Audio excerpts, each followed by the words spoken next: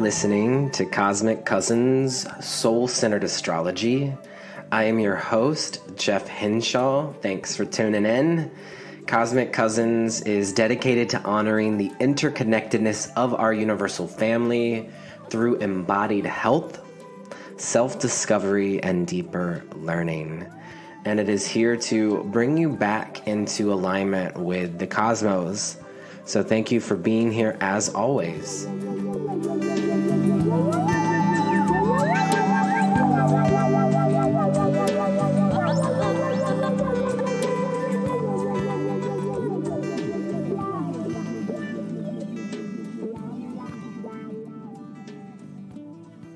Hey, Cosmic Cousins, welcome back to another week of the podcast. This is our special Aries Full Moon podcast episode, and we are right here at the beginning of Libra season of 2023, so happy Libra season to you. Happy birthday to all of the gorgeous Libras out there. We're going to get into some of the Libra Equinox invitations for you on this podcast episode. We're going to check in with the Aries Full Moon. We have two guests with us on the podcast who are each an Aries Moon. We have Christina of Della Notte and Vanessa of the Aquarean podcast. We're going to talk about life as an Aries Moon with both of these individuals, and so we'll get into those conversations later on in a bit. But before we do that, I want to check in about the current transits, about this Aries Full Moon, about Libra season. The North Node of Fate is in Aries now. And I also have a few announcements for you as well. So, welcome. Jeff Henshaw here, astrologer, tarot reader. I'm offering this through the lens of spirituality and social justice. These are my passions, and so it's an honor to be here with you. At this time, on behalf of Cosmic Cousins, I am hosting a fundraiser for Aloha Maui Pride in response to the recent fires that have affected the beautiful island of Maui. Aloha Maui Pride is an organization aiming to raise funds and awareness for the LGBTQIA two-spirit community that was displaced and affected by the devastating fires in Maui. So as of now, we have reached 80% of our fundraising goal of $1,111. If you'd like to donate on behalf of Cosmic Cousins to Aloha Maui Pride, you could visit my Instagram. And if you have any questions, you could please reach out to me. You could send me an email. There's links in the show notes to all of this. Let's make a difference. Together we can lend our support. We can create a brighter future for our LGBTQ community, and your presence and your contribution will make a significant impact. I did have people donate on the Instagram already. Again, we've reached 80% of our goal, which is amazing. We've had over 20 people donate, and I said that I would shout you out on the podcast if you donated. And so a special thank you to those that donated to Aloha Maui Pride, including Molly Magrick, Ewan Duarte, Mason Funk, Inatizzy Tiz, Lindsay Mack of Wild Soul Healing, Jason Hallman, Ryan Porter, Marissa C., Laura, Caitlin F., Maria S., Heidi Rose Robbins, Mermaid Wolf, Sacred Tide, Last Name Wills, Ann Heidman, David Davenport, Adriana Marie Rizzolo, Trevor Jack, Mady Santos, Bruna Maya, Lindsay Meredith, and last and certainly not least, Leticia Kagan, who is a Libra with an Aries Moon. So happy Cosmic Self Day, Leticia, to you. And again, thank you for all those who sent in these donations. Together, we can make a difference. So, happy Libra season to you. Happy Libra Equinox. If you're on the northern hemisphere, this is the marker of the autumn equinox. If you're on the southern hemisphere, this is the marker of the spring equinox. And this is a really special time of year day and night are in equal measure. And so this holds profound spiritual symbolism for us. It offers us invitations for personal and collective growth. And so I think one of the most obvious is balance and harmony. The Libra Equinox, it is this time that invites us to seek equilibrium in our lives as the world around us is also doing the same thing. And so I'd encourage you this time of year to start thinking about finding a healthy balance between work and rest, activity and stillness, to inner and outer focus. And we can begin to do that now by bringing loving awareness to our bodies and our breaths as we begin to transition into connecting into Libra energy a little bit more.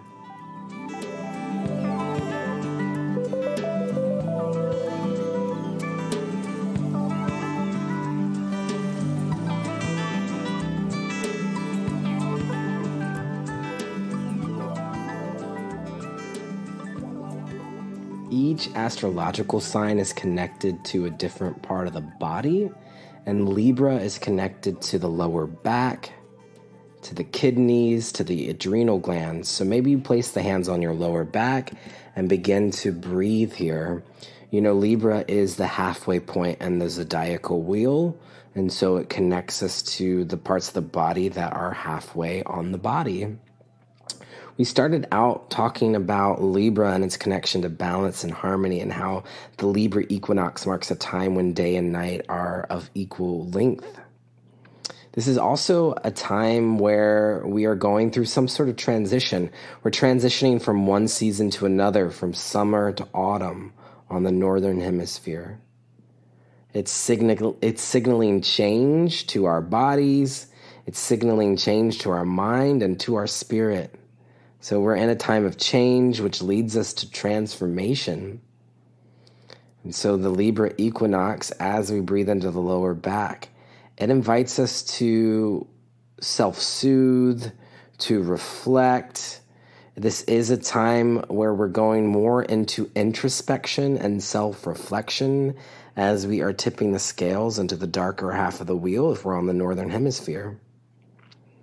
So we're being encouraged to pause. Even just taking a breath into the body, Libra's connected to the air. It's the air element, and it's ruled by Venus, which is very much connected to the body and to nature. And so having reflection and introspection with the body and when in nature is encouraged by this energy.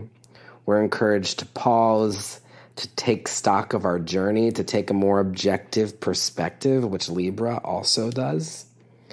And we can even begin to start to set intentions for the future.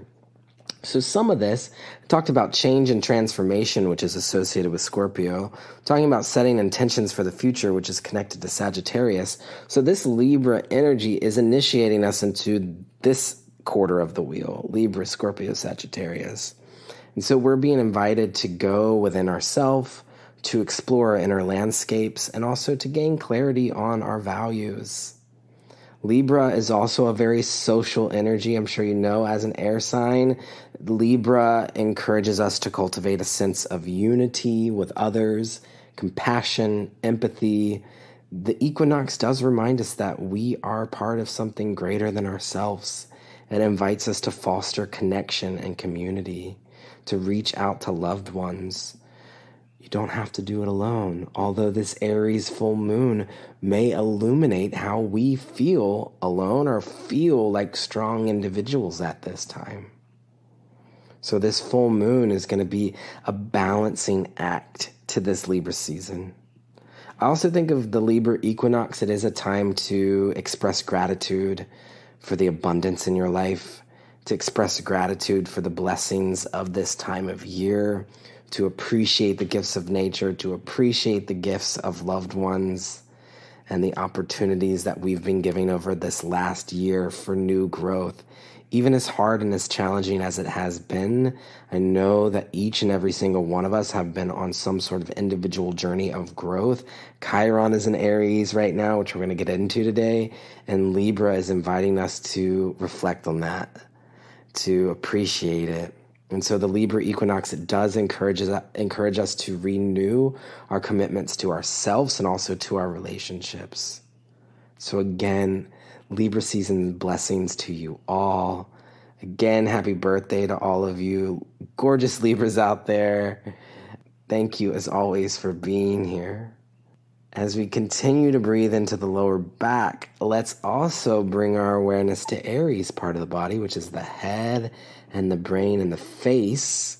Maybe you place one hand on the head, one hand on the lower back if you're able, as we transition into connecting to the Aries full moon.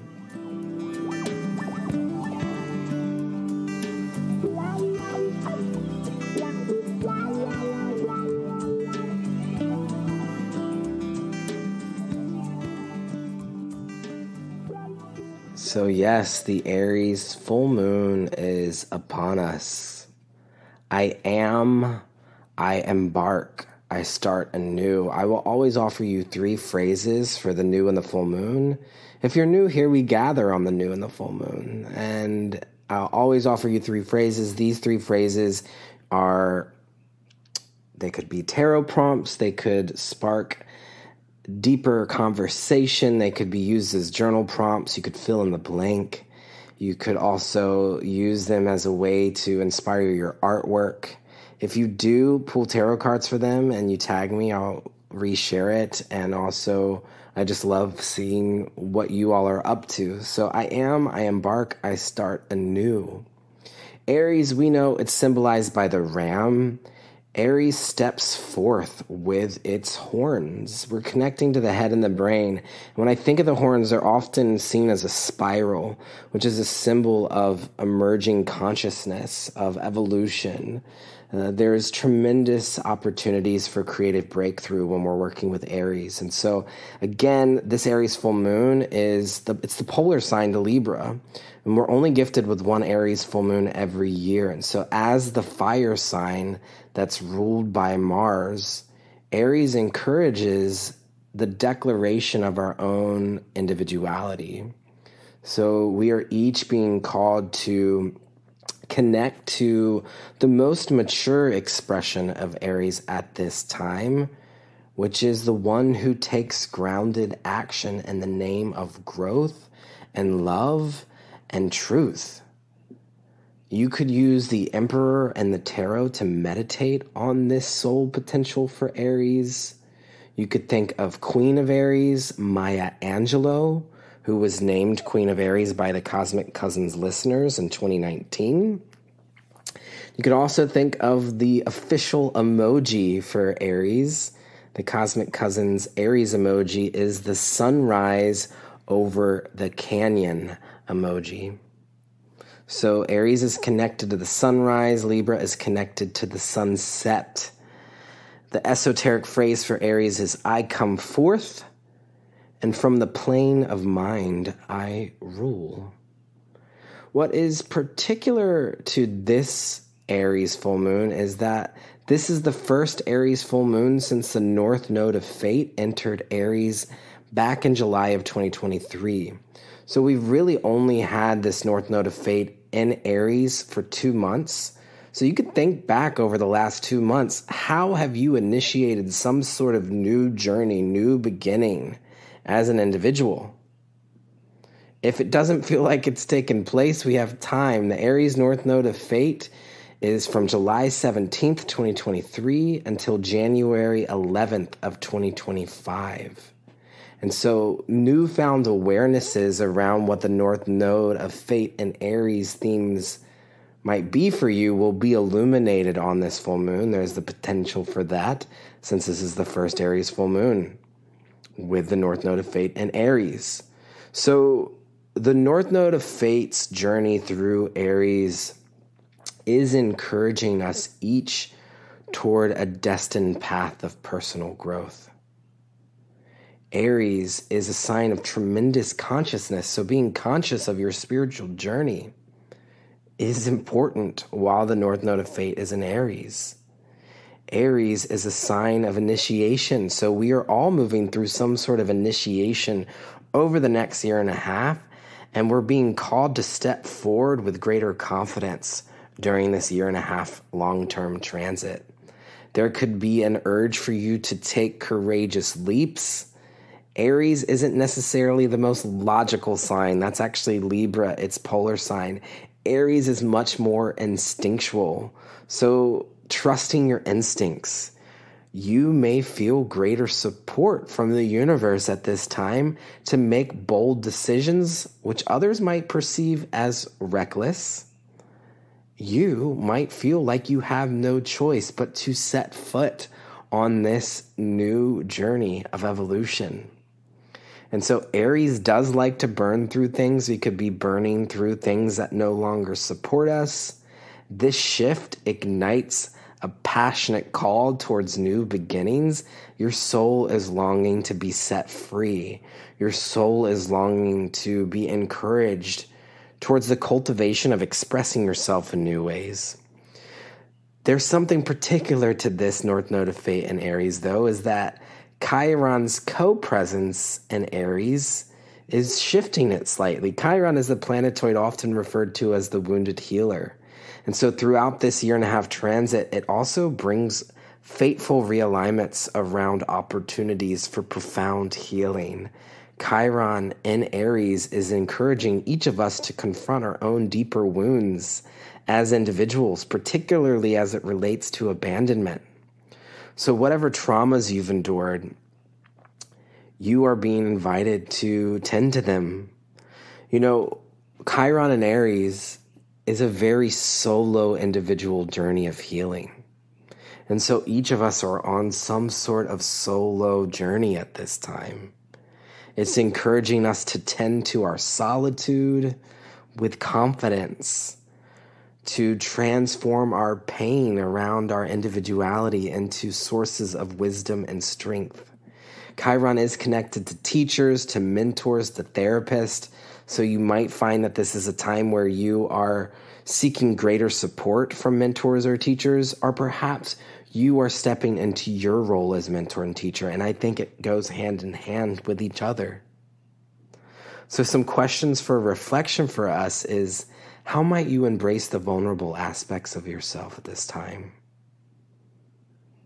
How might you embrace the vulnerable aspects of yourself? In what ways might you cultivate greater resilience in the face of solitude? In what ways might you cultivate greater resilience in the face of solitude? And how might you empower others through your own healing journey? How might you empower others through your own healing journey? These are Chiron and Aries themes, these questions, but also that is further emphasized by this North Node of Fate being in Aries. And so for those of you who have the North Node of Fate in Aries in your own birth chart, welcome to your nodal return. I'm right there with you. I also have the North Node of Fate in Aries. This occurs only once every 18.5 years, so the nodal return holds profound significance for an individual. These are the ages that the nodal return roughly takes place. It's age 18.5, age 37, 55.5, age 74, and 92.5.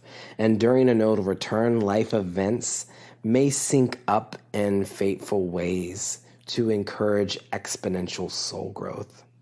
The same is true if you have any placements in Aries. They are also being encouraged by exponential soul growth at this time. So if you have the sun in Aries, for instance, your very sense of self, the light that you shine forth to the world, is going through some sort of evolution at this time. If you have the moon in Aries, you might feel it on a deeper level. This could be connected to you shifting and changing your relationship to home and the ways that you relate to your inner core being of who you are. If you have Aries rising, you're going through some sort of major shift in your potential for evolution and growth and expansion.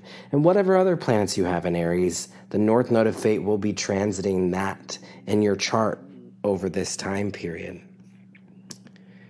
So as we approach eclipse season, which by the way, this full moon is opening up the portal to eclipse season, open yourself up to powerful insights over the next few weeks. The Libra new moon solar eclipse is on October 14th, and the South Node of Fate is in Libra, which we will explore on the next episode what the South Node of Fate and Libra's invitation is for us. And so this Aries full moon, it does offer perspective on the Aries-Libra themes that are beginning to unfold in your life. So let's breathe into the head and the brain and the face to honor Aries and to honor that we are all on some sort of journey of individual growth and individual healing at this time. And so be extra sweet with yourself and other people around you. Gift yourself time and space to be on your own. If it's a no, it's a no. If it's a yes, it's a yes. Trust in your instincts. Again, I embark, I start anew. At this time, let's connect in with Christina of Tarot Della Notte. Christina, I'm excited for you to meet, is a very special person in my life. We've been working together over the last year. Christina just completed level 2 of a one-on-one mentorship with me, and she is a gifted empath and intuitive tarot reader that is a descendant from an ancestral line of feminine mystics and healers. She also has incredible astrology vocabulary as well. And so her sessions, they're heart-led, they're nourishing, they provide a safe space for people to share the deeper inner workings of their life. And so Christina is going to offer us a beautiful reflection on her own experience of being an Aries moon, while also sprinkling in some tarot magic in there. So at this time, let's listen to this message from Christina, who is a Pisces sun with an Aries moon and a Leo rising.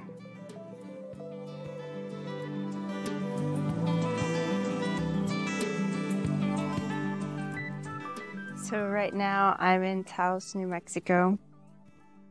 I'm staring at these beautiful mountains in front of me. And I am actually on a strange life journey that led me to a place that makes no sense at all, really. If I close my eyes, I can still know where I'm going. And when we think of Aries energy, what we're talking about is instinct. First steps, like fearless pioneering. Aries are the alchemists of the unfamiliar. They journey through parts unknown so that the rest of the signs, from Taurus to Pisces, can build and then ascend, only to start it all over again around the wheel each time. I have a moon in Aries. For many years, I thought my moon was my downfall. My moon in Aries was the part of me that held all my impulsive mistakes. Hot-tempered, individualistic, competitive, all the unelevated characteristics that give this moon a reputation of being a tour de force. But as I grew physically and spiritually, I came to a new understanding of the moon in Aries. Without the energy of this moon, for me and for the collective, we can remain stuck. Aries as a cardinal sign brings that primary energy we need to shift things around in our life. A full moon in Aries gives us a catalyst moment to say, I don't know if what I'm doing makes any sense at all, but I'm going to show up regardless to see what happens.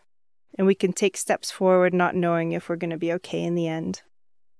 Instinct, primal instinct is at play here.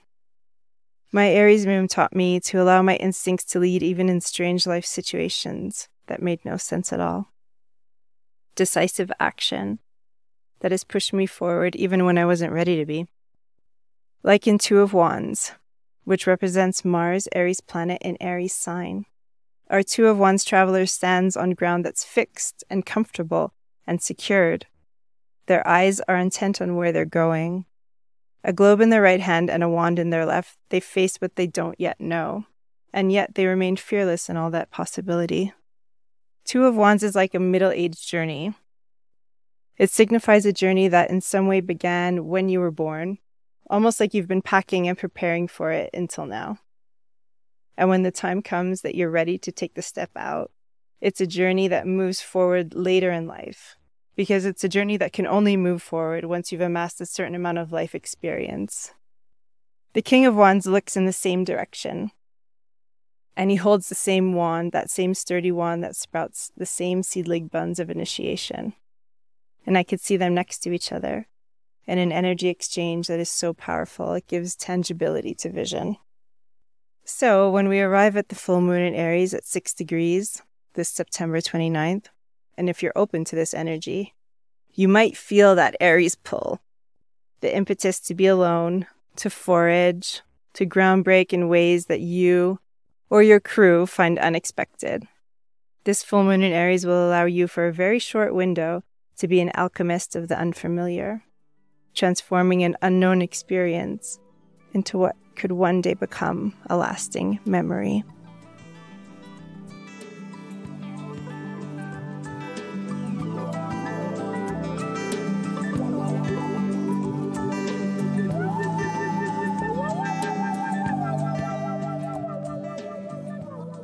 Thank you, Christina, for sharing your reflection and your truth and your wisdom with us. If you'd like to check out Christina's offerings, Della Notte, there's a link in the show notes for that.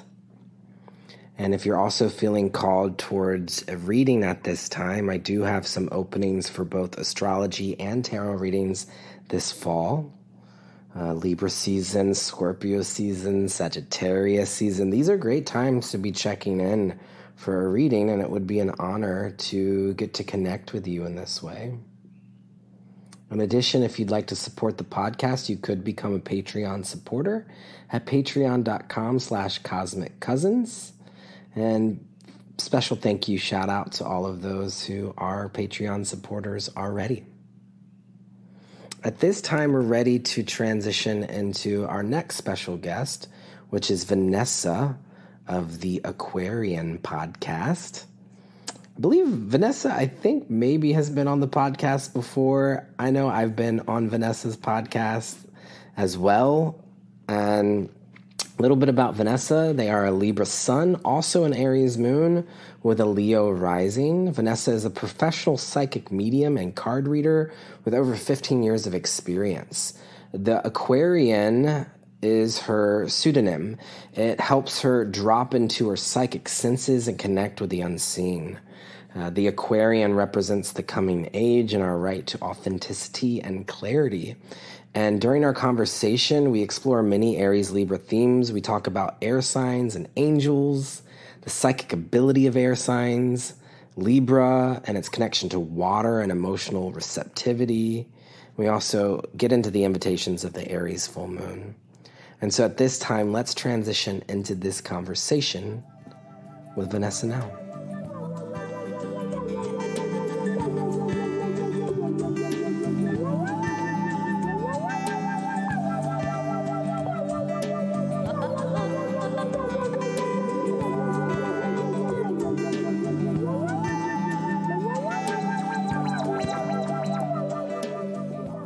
Here with us on the podcast today, we have Vanessa, who is, I think of you as a dear friend of mine, even though I don't think we've hung out in person.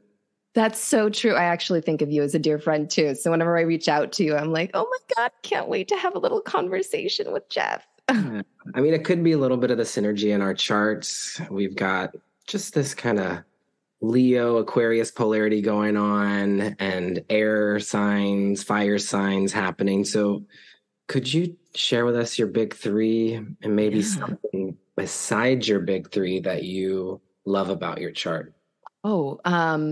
Three things came to mind. Well, actually, one main thing came to mind, so I'll leave it to that one. The other ones are like a struggle, but I've come to love them. So my big three are I'm a Leo rising, a Libra sun, and an Aries moon. Mm-hmm. Very topical right now. Mm-hmm. And I would say my favorite thing about my chart is that my Jupiter in Aquarius directly trines my sun within 12 minutes. Okay. So when Pluto comes for my sun and Jupiter, it's the same day that they're both affected. So that's how close it is. And I remember growing up, my dad would always say, you always feel blessed, always have gratitude. He's always felt like a benevolent force was always on his side. And I think I probably picked up a lot of that feeling, and things have, even if they've gotten hard, they've turned in my favor a lot of times. And I really thank Jupiter for that, because it doesn't, over expand me to the point where my ego is way out of control, where Jupiter can do. I heard you say something about your dad, and then my mind went, wait, is your dad an astrologer? No. Could you clarify a little bit? Yeah. I mean, I look at the sun as my dad when I was growing up, my natal chart, right? So yeah. So since it trines it so closely, I think about that when I was younger he would say that all the time, that he felt like benevolent forces were on his side. And, no matter how bad things would get, things would turn in his favor, and they would. And I think that kind of echoes that in my life, where I feel like protected in a way, that Jupiter sort of angelic experience where something's kind of like, protecting me on my shoulder. Do you ever connect angels to the air signs? I do actually. I do. Yeah. So being an air signs, does that even make it even more angelic when you're using that word? I'm just thinking Libra sun and Jupiter and Aquarius, like, might feel different if it was like Taurus sun, Jupiter and Capricorn or something, Yeah. I do. Well, you think of the wings, right? Or airborne, right? Mm-hmm. And also the ability to communicate. And I'm a psychic, on top of many other things. And one of the best experience I've had of channeling something is an angel. And they do have a real form of communication that requires somebody who can translate. And that's what the air signs can do, especially Libras. We can translate or harmonize different languages together in order to, say or experience or move through what's going on. Yeah. I think that's why one of my favorite emojis in the Libra emoji is the dove, because it encapsulates the peace. It's like the dove of peace, but also the messenger angelic quality of Libra, and it's connected to nature and beauty and like all the things. So I think the scales like really feel Libra, and of course like visually, but like that dove, there's just something in it that I'm loving reflecting on this Libra season. And when we're talking about angels, when we're talking about clairvoyant, is it clairvoyance? Is that your psychic clair? What's your clair?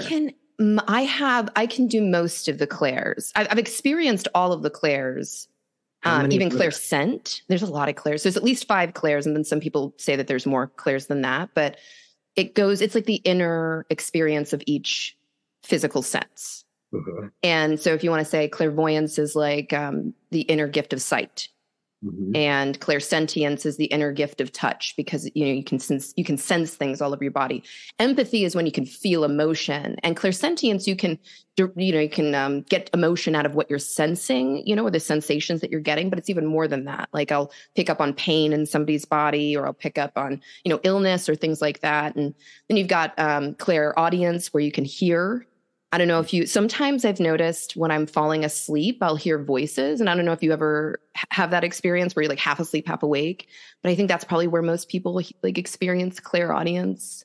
Yeah. And then there's claircognizance, knowing. You probably experience claircognizance, like a sense of knowing something, even if it's not present, or even if the outcome or the steps aren't even present in front of you. That feels the strongest, I think, as an Aquarius, is just the but I've experienced the other ones, and something's coming to me in this moment where if there's 5 clairs, and maybe there's more clairs, but it makes me think of the 5 senses, but then taking it into the psychic realm. And I'm thinking of Libra being ruled by Venus, which is very much connected to the 5 senses. But when we're talking about an air sign that's ruled by Venus, maybe it does take us a bit into the psychic realm. And I think all signs have potential for psychic energy, but I am curious about observing Libra, since you're a Libra sun, through the lens of the clairs and also just psychic abilities. I don't think it's something that we always talk about with Libra or with the air signs,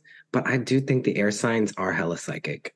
I really do. I really appreciate that you're bringing this up, because this has been something on my mind since I could understand astrology, because I didn't know why I was experiencing what I was experiencing. I didn't know how to control it. I didn't know how to develop it, but I was just very drawn to it. And then when I looked at my chart, the only water sign that I have in the main planets, not the modern planets, but is Saturn and Scorpio. So it's like everything is just completely bottled up inside of me. So I didn't really know how to develop a lot, because I have a lot more boundaries than a lot of psychics have. And that's where, Yeah, that's where I think people don't really, and I've had to really learn this both in my own experience and through reading and through talking to other people. So this is not direct transmission. And I actually think it's better this way because it's like my own experience. But when you are able to open to psychic information, a lot of times it's through relationships and through emotional connection. It's not all of the time through, say, telepathy or through, you don't know that telepathy is happening. A lot of times if telepathy is going on, you don't know it's somebody else's thoughts going on in your head. So that's why I think it's attributed a lot of time to water signs, because there is no separation a lot of times with water signs between the people that they're in relationship with. And they're more in touch with their feelings. Yeah. Where as a Libra and not having much water in me, I'm very in touch with people's psyche and the way that they think. Yes. And right. And it's like, that's what I'm most interested in, especially having a nadir Scorpio. I come from and my South Node is Scorpio. So it's so much, there's so much, wanting to go really deep already in me. But it's not deep in the sense of having a bonded relationship with you. It's that same, like that air feeling of wanting to stay a certain distance from you, wanting to fly a certain distance from you.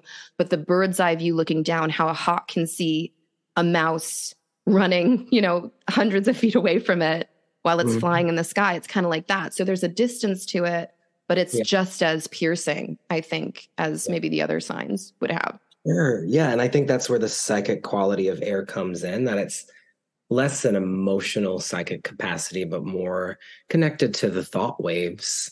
Yeah. In the same way as like when you're scrolling through Instagram, you can start to pick up on what the group mind is thinking. Yes. Because you see what everyone's having a conversation about.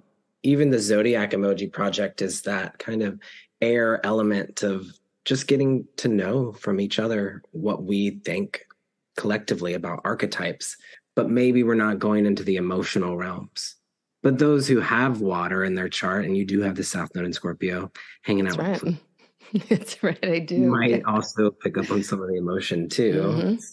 But yeah, I think that's something important. And I even think about like people I know who are very air heavy. Like I know people in my life. I have someone who's a Aquarius sun with a Gemini moon and a Libra rising. Wow. And sometimes there's the tendency for them to actually not have their own thoughts, kind of mirror what other people are thinking and doing and saying and kind of riding the waves of culture of whatever's acceptable at the time. This is a family member. So so you know them very well. Yeah, I think we're making some interesting conversation around this air element. And there's something with I keep bringing it back to the Zodiac emojis because I'm learning a lot. And I just posted it today, so I think it's fresh on my mind. But there's emojis that are connected to the water too, which we often think of with Aquarius as the water bearer. But there's actually more water coming through in the Libra emojis than the Aquarius ones. So there's the sunset emoji, which has the body of water. And then the sun setting, which Libra rules over the sunset, day and night in balance. The lotus, like coming out of the mud and then floating on the water, being the symbol of enlightenment and consciousness and also beauty. And then the swan got a lot of nominations too, which it can fly and it can not go under the water, but float on the water. So what is this with Libra? When I look at the glyph, it looks like the sunset. It's like the bottom line looks like maybe the water, like what we could fill water into this glyph. Yeah. So there's also something about emotional receptivity, but the ability to maybe like float above it and rise above it. Yeah. That's what is absolutely this as a Libra sun? And your Aries moon wants to come in hot in a minute. So we're definitely going to check with that Aries moon, but we're connecting to Libra first. Yeah.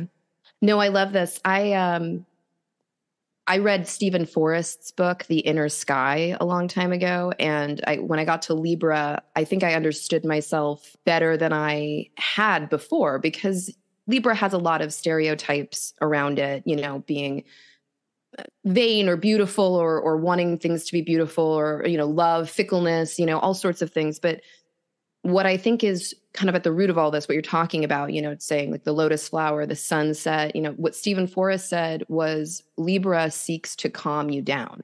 Yeah. And so everything that you see, because Taurus and Libra, like you said, are both linked to Venus, and Venus is earth and nature, where Taurus maybe grows nature, Libra appreciates nature.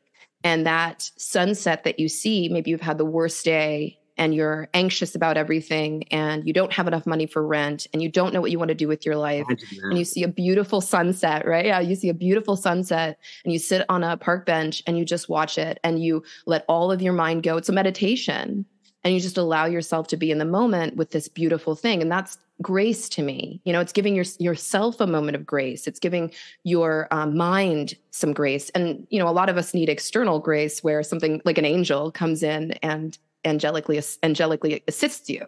Mm-hmm. But you can give that to yourself as well by accessing Libra and using beauty of all kinds. I think we're also very obsessed with physical beauty, and we tend to not see all of the other beauty, even the beauty that we make. We can walk through the most beautiful part of your town and you'll see architecture that just leaves you breathless, or go down to the pond and look at all the, the lily pads and the lotus, and or go to the museum and see all the beautiful sculptures. And there's so much that we create. Yeah, exactly. So that's why I think everybody's putting in kind of more of these watery aspects too, is because water reflecting on light, being moved by the ripples in the air, moving the water. It's like it all kind of contributes to this harmonization of nature that calms you down. I'm thinking now another one of the symbols is the two swords crossed, which the two swords in the tarot is usually a figure sitting blindfolded in front of a really calm body of water. So there again, it's the air element, but there's something about the water being calm. We're not talking about like fierce waves here. It's that gentle rippling and reflecting of light. And the mirror is another one of the symbols in the zodiac emoji too. And you're talking about the reflection of the water. And then I'm also thinking about the two champagne glasses are cheersing, which is like the two of cups. So it's like more like cups, water energy. And I'm like, oh, which two of cups or two of swords? Which one's more Libran? I don't know. But we can maybe talk about both of them. And we're here in Libra season, so these themes might be coming up for us, or maybe if you are finding yourself disconnected from the invitations of this time of year, maybe sitting by the water at a bench at sunset could be something to just help you realign with the invitations of this archetypal energy. Yeah. I was kind of thinking during Virgo season, I saw a few people I know getting sick around me. And I think some of that might have been because they weren't leaning into the invitations of Virgo. Yeah. I was starting to think of it less as like, this is what this time of year means, and more as like an invitation for embodiment, that if you embody Virgo, then things will feel really good during Virgo season. But if you're still trying to make it Leo season during Virgo season, crashing, you might get sick. So maybe this time of year is an invitation for us to embody Libra more, as opposed to, if you are like a Virgo and you're still trying to do Virgo things during Libra season, maybe your relationships will start to be a little imbalanced, or whatever Libran theme might come up for you. So that's something that kind of clicked into place for me in my own practice of just saying, oh, these are invitations for embodiment, which I've kind of known before, but I'm just kind of relearning at this. They are. Yeah, you're absolutely right. And with Libra, like you were saying, just the power imbalances, the relationship issues, things like that, that is also a harmonizing factor. It's the same thing. So if you do find yourself in disagreements, maybe both of you can go and sit somewhere and enjoy something beautiful. Or maybe, because sometimes those relationships, like Libras, air signs, need to be taken out of their emotions and put into something where you both can just enjoy something rather than be so directly communicative to each other. It's like you're both enjoying something together. What a beautiful archetype Libra is. I always kind of forget, until it's Libra season again, and I'm reminded. I have Libra in my chart. I have the South Node of Fate in Libra, which is important, and I'm a third decan Aquarius, which is the Libra decan, and I was born on Valentine's Day, so I do feel like I have a little bit of Libra to my Aquarius. I love it. But we're here today in honor of the Aries full moon. What are you sensing for this particular lunation? Do you want to look at the chart together? Yes, please. Yeah. So I'm going to pull up the screen here, and I'll pull up the Aries full moon chart. And I see the sun is at 6 degrees exactly in 0 minutes, which is kind of cool. I don't see That's that very cool. But it's exactly 6 degrees Libra sun and exactly 6 degrees Aries moon is this particular lunation. I'm just going to say a few other things that I see that feel particular to this chart, and then we'll check in about it. But we have a lot in Libra if we consider Pallas Athene, the asteroid, is just a degree from the sun in Libra. The ruling planet of the moon, Mars, is in Libra at 21 degrees, hanging out with the South Node of Fate in Libra. And then across the wheel, we have the moon in Aries, Chiron in Aries, and then Eris and the North Node of Fate at the same exact degree, almost the same minute. That's crazy. That's very cool. Yeah. So, and then of course, another one that looks important to this chart, because it is also aspecting the nodes of fate, is Venus, Juno, and Black Moon Lilith in Leo. Venus and Juno both at 22 degrees of Leo. Yeah. So a lot of fire and air present. Yeah. Yes. And oppositions. So much. When you look at a full moon chart or something like that, is that a part of your practice? What do you look at? What are you sensing from this Aries full moon? So, well, it's so funny. I've been so focused on my solar return that I'm glad I'm seeing this right now, since my solar return is the next day. Thank you very much. So I just see a lot of, well, first of all, the asteroids are pretty cool happening right now, being in opposition to each other, Chiron, Eris, and Pallas. Pallas is in her, I think dignity, maybe because Athena is attributed to Libra. Yeah. So that's pretty precious, with conjunct to the sun. Yeah. So this is, and then with, Mars and its detriment there in Libra, I think is very interesting, opposing Chiron. I think this is a lot of integration. That's what a lot of the full moon, I feel, is the culmination of an understanding and then sort of bringing it out into the world or projecting it out in the world, maybe. That's how I see it, is once it gets to that peak, it's okay, I've thought this over enough or processed this enough or worked on this enough, and now I can let it come up to the surface and expel it in a way or evoke it. So this could be possibly with people's distant anger, especially with Chiron and Aries, and it could have to do with relationships, with how they deal with their past traumas. A lot of people have triggering experiences, especially when in relationships, and with the sun and Pallas there is justice, standing up for who you are and saying, logically and unreactionary, this is where I am in my life, or this is where I stand in my life. And I think that'll help a lot of people, especially the Chiron Gemini people, since this is a sextile to it. So it's a helpful energy to it, which is a lot of us, So I just think that this is going to be maybe confrontational energy in a way. Especially with Mars and Libra, it may not be as explosive as if Mars was in Aries, but it is maybe a come to Jebus for some people, or a Venus and Leo is also the sextile to it is kind of calming it down, I think, a little bit, or making it a little bit more about what you want in terms of your life and passion and purpose than maybe just rather than just a relationship and what you need from that person. It's what do I want overall, or what am I moving towards in essence? Yeah. And Venus has been in Leo for quite some time. Yeah. Venus in Leo retrograde this summer. And I believe just after this full moon is when Venus begins to clear her shadow, which is interesting too. I think she made it up to 28 degrees of Leo, but we're getting... Yeah, she did. It's almost like a culminating point to have the full moon in a fire sign, while Venus has been in a fire sign for 4 months, while in the season that's ruled by Venus. So whatever's been taking place around Venus and Leo for you, or just the Venusian themes, this might be illumination of that whole journey that you've been on for the last 4 months. Yeah, absolutely. Yeah. And then Venus will enter Virgo during Libra season. So that could be something for us to just kind of be aware of. Venus enters Virgo on October 8th. And then we have the Libra new moon on, what's that?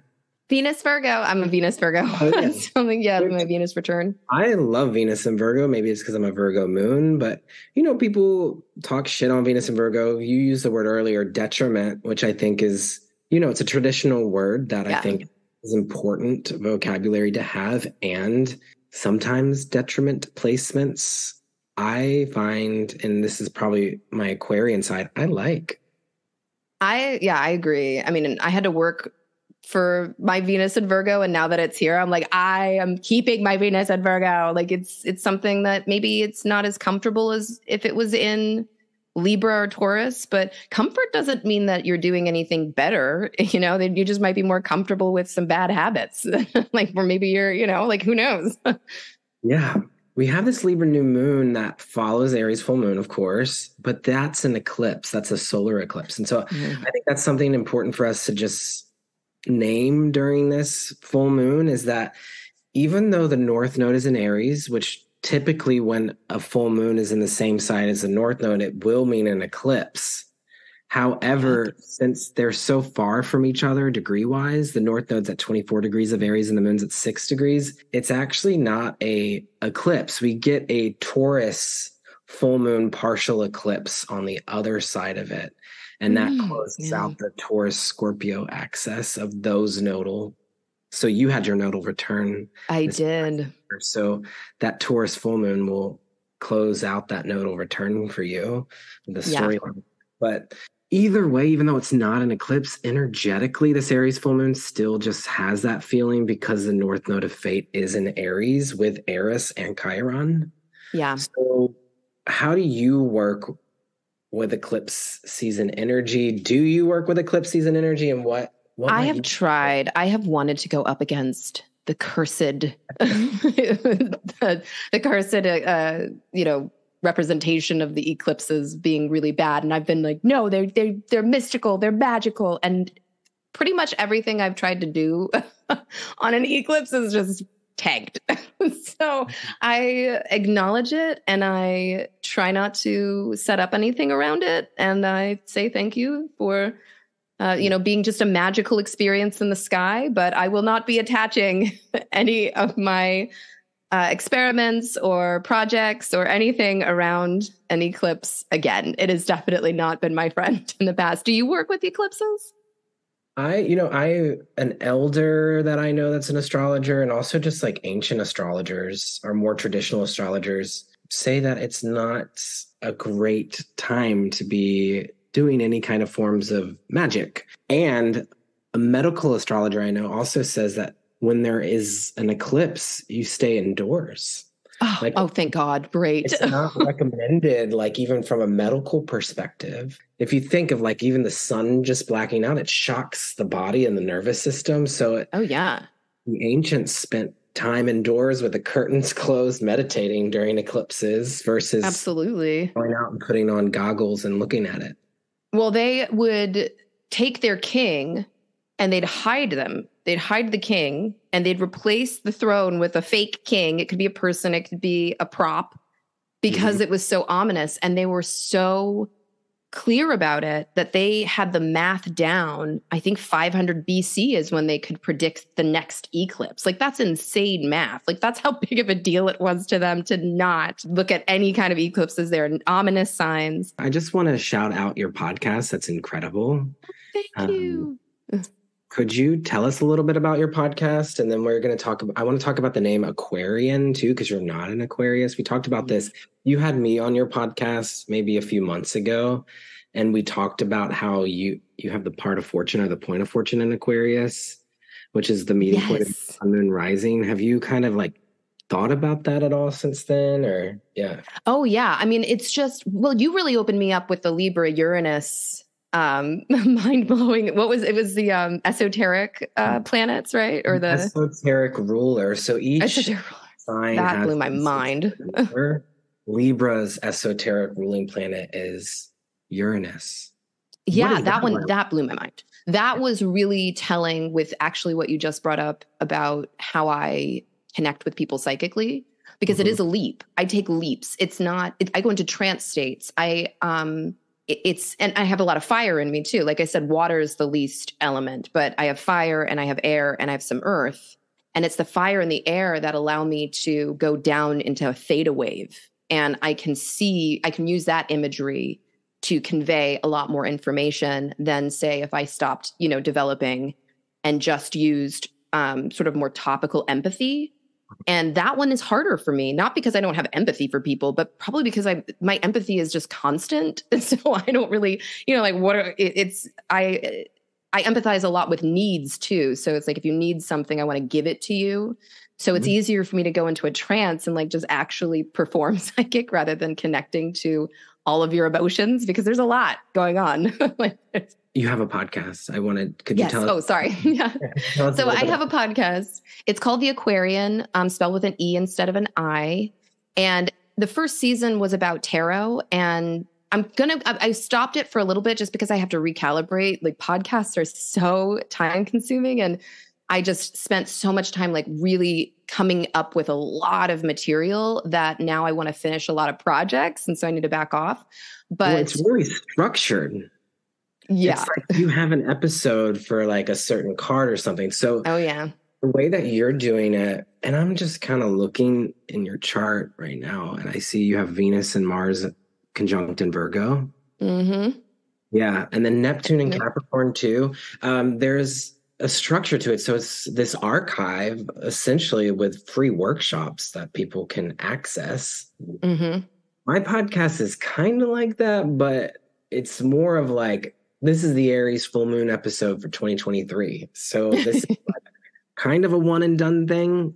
And people can go back and listen to it and glean a lot of information from it too, because we're not talking too much about the current transits right now. We actually are just talking about astrology, but yours is actually like something that could be archived. And it is. I needed to back off of that because of how much it required of me. And I miss reading people so much that I actually might start moving it once I start, like, I have to get these projects done. There's just too much on my shoulders, but I really want to start doing live readings, because that I feel is, like, I want to be able to offer that not only for people to listen to, but also for people to partake in. And especially when it comes to reading for people's past loved ones, that's a very big deal to me, because I think that's just, that's a gift anybody could really take to heart and really get a lot from if they needed it, because we lose people and it's really painful. And it's really wonderful to feel that that person is still with you, or that person, has a message for you, or, just wants to see you and wants to be a part of your life in this moment. But so if you are interested in tarot, there's plenty. Like, I did, I think 50 episodes or something, all on at least 45, all on tarot. And I just am coming out with a tarot book I told you about, for my birthday. It's actually coming out on the full moon. So it's very basic. It's how to read tarot cards for beginners, or how to read tarot for beginners. Good. And it's my way of learning tarot. It's very different than I think I've ever read anybody approach tarot. And it's what I've had to do, because tarot was, even for a psychic, too confusing for way too long. And it's something where I'm like, I would like everybody, if you want to be a tarot reader, if you want to get good at it, everybody can get up to the same level, and then we can go past there. But I feel like there's so many people who are just stuck on things that could be really easily overcome if it was explained better. Well, maybe you could offer us like a little tip or something in tandem with two of the cards that I might put out on my altar for this particular lunation. So I have the Justice card out for Libra. Beautiful. And Emperor card out for Aries. So I like to just consciously pull out cards as a visual for the transits, instead of like tuning in and doing a divinatory tool, which I also do with tarot, but I like to connect to the cards in tandem with astrological transits. So that's what I have out. So if I had them on my altar, I would invoke the energy of both, right? And the energy of justice, you can see it on like a legal level if you want. That's a very broad and, not often visited archetype. Ooh, that's such a great image. What a great card. What deck is this? It's from the Fifth Spirit Tarot, which is a deck for a world beyond binary. Oh, I love it. Oh, I love this. Yeah. Well, this is, so for our everyday Libra season, I would say one thing that you would want to focus on is fairness. And the reason that is because a lot of times Libra will have a tendency to people please. And they will want very much to make something agreeable and just sort of calm everything down. And if you've been having those experiences where you've been, putting your own needs to the side or saying it's not a big deal and diminishing your honesty or the things that you're really feeling, this may be the season, or this may be the card for your altar to get you to start speaking honestly about what it is that you're feeling or what it is you need or how you see things in general. There's a lot of times people will bulldoze you. That's very much the emperor will bulldoze you if you don't have that internal power, which is probably also the power of water under the calm surface. Mm-hmm. So it's that depth of knowing that I'm going to be okay if I say the truth.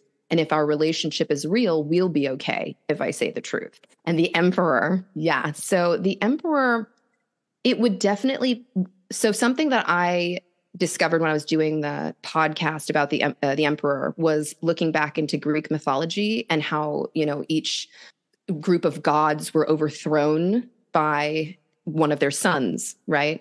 And I looked at that as the emperor. It's the right to your own authority. It's your right to your own autonomy, and it's your right to be who you are. Yeah. And so that's that full moon aspect, is how much do I, with justice, understand other people's positions and take all thoughts into consideration, and how much do I say I know and can take on myself and also have the right to manage and control myself. Yeah. So I think that's the balance that people sometimes need to strike is, what's that saying? Pick your battles. And this season may be the one where you're like, this may be the season of battles, because I need to make sure that I feel comfortable as who I am, which is the emperor, in all of my aggression and my need to be my own self, regardless of what you think and feel. And then also as a Libra, or justice, which is I do take into consideration what you're thinking, but I'd also like to communicate to you what I'm thinking so that we can maybe harmonize this, or we can understand where we both stand with this. Yeah. I don't know if that's too logical. Like that's so air sign. Oh, I'm right there with you. And just taking in your brilliance, you have so much to share and to offer, and your own unique perspective with working with these archetypes. Thank you. I've spent so long with them. so long.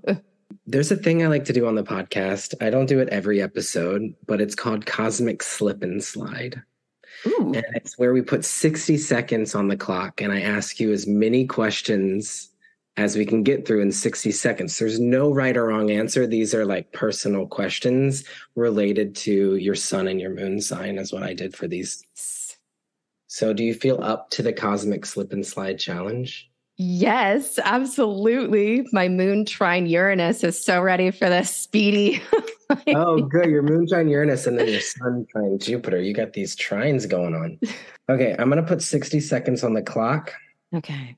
And we'll start now. What color do you associate with Aries? Red. What zodiac sign is your Aries moon most attracted to? Leo's, probably. If your Libra Aries made a sound, what would it be? A snarl. What famous person comes to mind when you think of Aries and Libra? Two, Cardi B and AOC. When is your Libra sun happiest? Calm. Huh? Silence. What makes my Libra sun happiest? Calm and silence. What meal would your Aries moon most like to eat? A steak. Aries moon was a filet mignon. Aries moon was late to the party because she was too busy smoking weed. How can we love Aries moon more? Leave her alone. I'm honestly leave her in terms of who she is as a person. She's just who she is. Like, let her be. Let her be Cardi B. That's right. Let her be. So we're at time. I do have one more. And this one I think was one you can marinate on a little bit more, but 3 adjectives to describe the Aries-Libra polarity. Underdog, anger issues. Those 2 words. Love for humanity, for everybody. So I want to kind of debrief on some of these. Interested in some of your answers. What zodiac sign is your Aries most attracted to? You said Leo. Yeah, and I never date Leos. It's so funny. I never date Leos, but there's something about a Leo that will, and my dad's a Leo. Maybe that's the other reason. It's like there's somebody that will cut up with me, somebody that's really funny like me, or maybe also Aries as well. But I feel like Leos just let go and have a good time. And that's my Leo rising too. So I'm probably, leaning towards it because of that. But Aries are hella funny. Like Aries are hella funny. And they don't always want to be in a cerebral state. They don't want to be in an emotional state. They don't want to be plodding along. They just want to laugh and joke and have a good time. And so I have anytime I meet like a Leo friend, we always have such a great time together, So that's why I would say attracted to. Maybe you meant romantically attracted to, but that's also like maybe my Aquarian descendants, like friends. Yeah, or your Libra being like romance. I just said most attracted to. Yeah. So if your Libra Aries made a sound, you said a snarl. So I think that, and maybe this is also leaning towards my Black Panther spirit animal. Mm-hmm. There's so much power. I do see this like very powerful beast inside of a Libra Aries, especially an Aries. Mm-hmm. And the Libra will keep it calm. So you won't really see the power underneath, or maybe it doesn't show itself, easily. But if you were to be in its presence, you would hear something and it would probably be a snarl. It wouldn't be an out and out roar, and it wouldn't be nothing. It would just be a snarl. That's hot. I love that. What famous person comes to mind when you think of Aries and Libra? You said Cardi B, who's a Libra sun with an Aries moon, and AOC, Alexandria Ocasio-Cortez, Congresswoman, youngest Congresswoman in history, Libra sun, Aries moon. So they're the same combo as you. These are 2 very different, and energetically, maybe we can feel the resonance, but you share in this with them as well. And I know there's people listening who are also Libra, Aries moon. Maybe share with us why those 2 figures came to mind.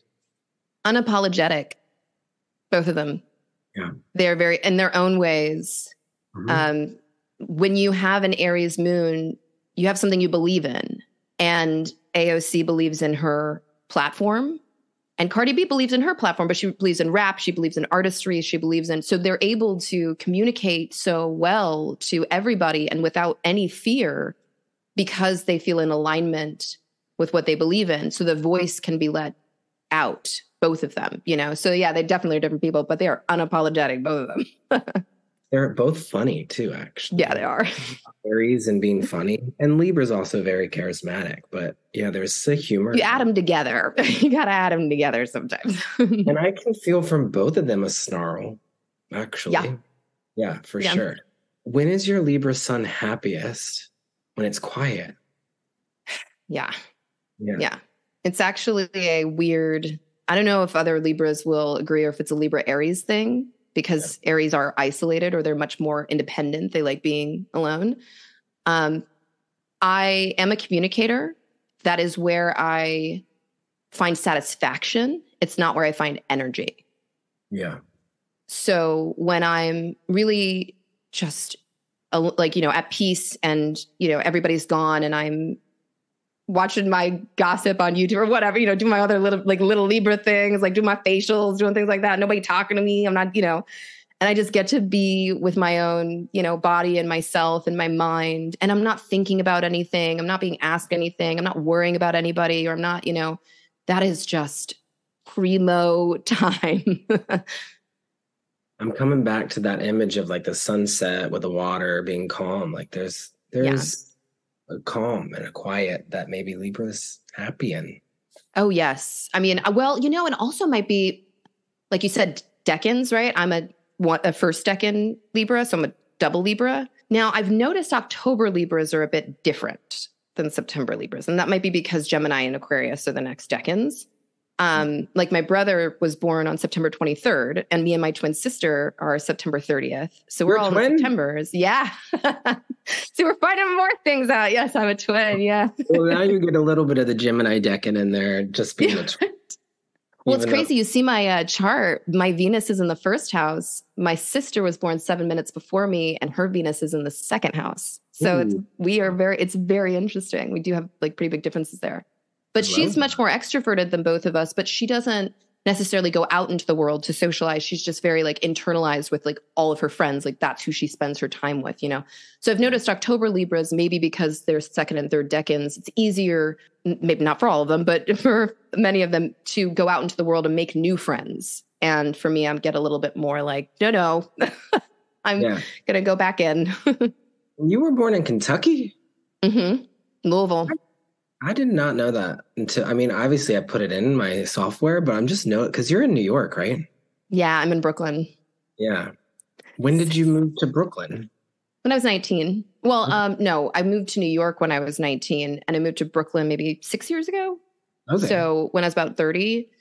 So I've lived in New York longer than I lived in Louisville. Gotcha.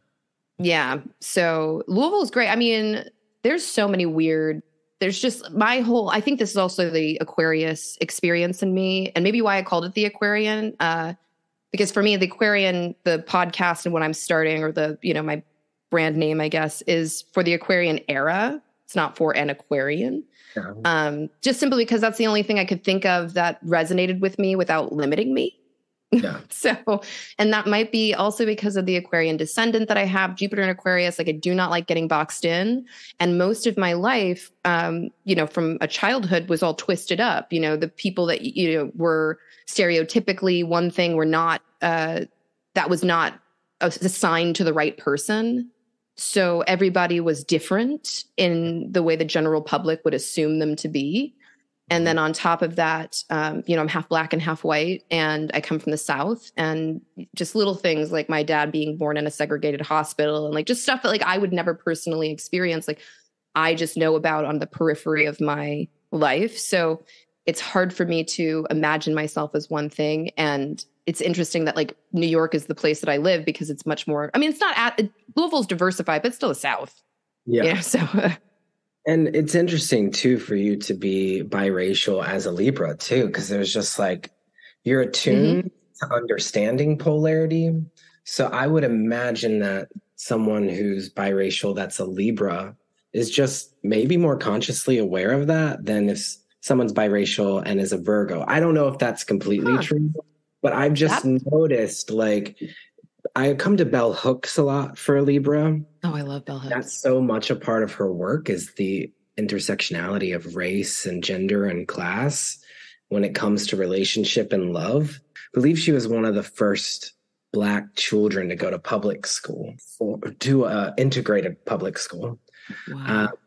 And I think about how that informs so much of her work, and also, because she's from the South too, also not how much it informed her work, but just like as a Libra, it's part of her soul purpose is to create dialogue around any forms of duality or polarity.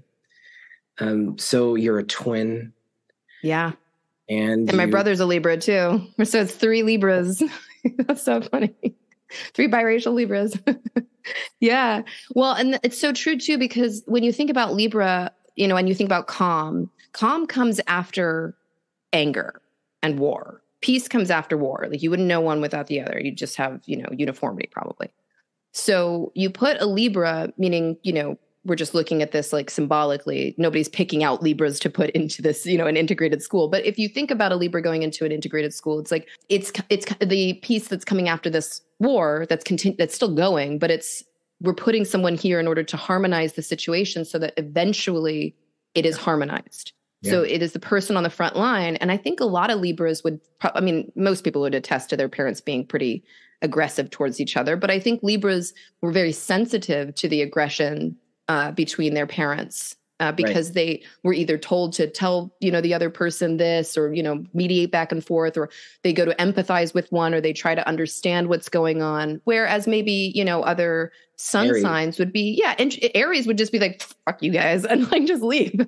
But Libra's like, what's going on? Exactly. Right. So being both of those people, you can see it's like, being a Libra sun and an Aries moon, it's like my family naturally was angry and aggressive, but they were also very clear that they are who they are. And the Libra in me, being the sun, has to reconcile all of that, being a new person in this family or a new person in this group of people. Yeah. And so you might feel into those Libran themes when it comes to being biracial. What about gender for you? What is your relationship to gender as a Libra? So astrologically speaking, this is what's been very interesting for me with gender is Libra Aries, Venus and Mars conjunct, and having Taurus and in the North Node and Scorpio for the South Node, which both go back to Venus and Mars, right? So everything is just like wrapped up. Yeah. So I definitely in my formative years very much leaned into Libra, wanting to feel pretty, wanting to feel feminine, wanting to feel, like a receptive person. But with the conjunction of Mars and Venus, I was also very sexual and very aggressive at the same time, and with Aries Moon and Leo rising. So they had to kind of find a balance, which they did not until much later, because, you're a teenager and you're in your 20s. Now I'm actually trying to find not necessarily my gender, but how I want to express myself, because I guess maybe, feeling androgynous in that way is like femininity doesn't necessarily have to be woman, that can be, anything that's being projected as beautiful or receptive or calming or loving, that's femininity. And masculinity is, I'm going after it, or I'm going to be direct, or maybe I'm a bit more structured or whatever. And it doesn't necessarily have to be your gender in order for you to project that. So I'm trying to find like the middle ground with that, because I love, leaning into my more structured and, pressed side. And I love like nails and, I just all sorts of femininity, but like also finding that masculinity to streamline. I don't know. Like I just like putting them together.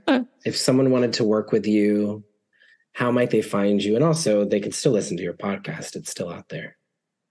Yeah. Oh, yes. You can absolutely still listen to my podcast. And I think I'm going to go on every full moon, basically. And just, I think I'm going to open the floor up to people to ask me any questions about anything, maybe I know it offhand, or maybe I can look it up, because I'm interested in everything. So it's easy. As a Libra, you just ask me and I can go, I can figure it out. But you can also go to my website, www.theaquarian.com. It's spelled the same way. And that's where you can sign up for any tarot reading or natal chart reading. You'll also find my tarot book that's coming out. And we didn't get to talk about it, but I have a deck coming out for cartomancy. Yeah. And I have to tell you about that at a different time. But cartomancy is the original fortune-telling deck. Yeah. So we'll save that for next time, because we will continue to be in conversation and dialogue with each other. I'm such a fan of you, your work, and just love getting to spend time with you to talk all things mystical. So thank you for being with us today on the podcast. Thank you, Jeff. Thank you so much for having me. It's been so much fun. And I'm just really happy that we've gotten to know each other. Even our distance can't keep it apart, can't keep our souls apart. It's true. And that's like a thing, like why I'm still on the social medias, it's one of the reasons. Like both of us have kind of struggled with that a little bit, I think. Oh, yeah. Am I on social media? Do I take myself off? But like, there's a lot of people that I love and like to stay connected to through social media. And I try to stay focused on that. And so I think I want to share a quote that's coming to me right now that a Libra yoga teacher taught me. The verb is very Libran to me, which we often will talk about Libra as being indecisive, but I choose is actually a phrase I use for Libra a lot, is like actually making a conscious choice. But the quote is, I choose to focus on what connects us, not on what separates us. Oh, yeah. That's very Libra. That's very Libra. Absolutely. And the harmony. Very helpful in my life to have that quote. And I also just want to say, in light of the Aries full moon, it's also gotten me in trouble too. Because it's like, choosing to focus on what connects you to someone versus what separates you can also get you like entangled in some karmic things too. Some enmeshment there. So use discernment, use the Aries full moon to like step into your power too. And that's right. But yeah, you're on Instagram. I'll link up your Instagram, your website, all the things in the show notes. Thank you for carving out the space in your life to be with us today. Any final words before we close out? No, just happy full moon, everybody. I hope that you all feel incredibly empowered. And happy cosmic self day to you, and then followed by your birthday. Yes.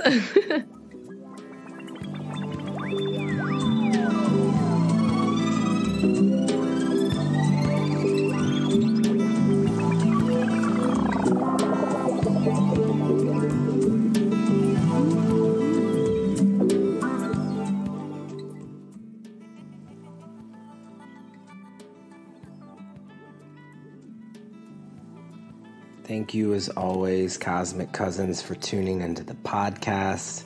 Without you, this show would not be possible, and it's an honor to be here with you in this way. Cosmic Cousins is an offering that is from my heart to yours, and the name Cosmic Cousins, it comes from a desire to cultivate a sense of belonging and connection with those of us in the astrology, tarot, spirituality community. And so please follow me on Instagram or social media. If you're there, it's a great way for us to stay in touch. And I look forward to connecting with you more in the future. So wishing you a happy Libra season and a happy Aries full moon. I'll see you in 2 weeks for the Libra new moon. And if you're on Instagram, you could help us decide what the official Libra emoji is gonna be.